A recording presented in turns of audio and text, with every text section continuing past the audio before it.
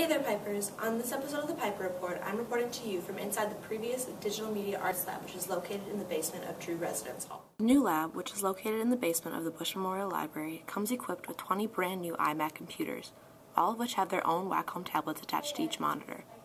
The computers have access to the entire Adobe Creative Suite for audio, video, and image editing, and will facilitate students with interest in video production, website design, graphic design, and much, much more. The new lab isn't just reserved for students within the digital media arts major. Now, the lab is available for students of all disciplines after 5 p.m. on weekdays, Saturdays from 8 a.m. to 7 p.m., and Sundays from 12 p.m. to 10 p.m. Yeah, the new lab's pretty sweet. It's the new way of teaching. I guess every pod has its own TV with it, and the instructor can take control of every monitor instead of just one monitor and everyone's looking at it.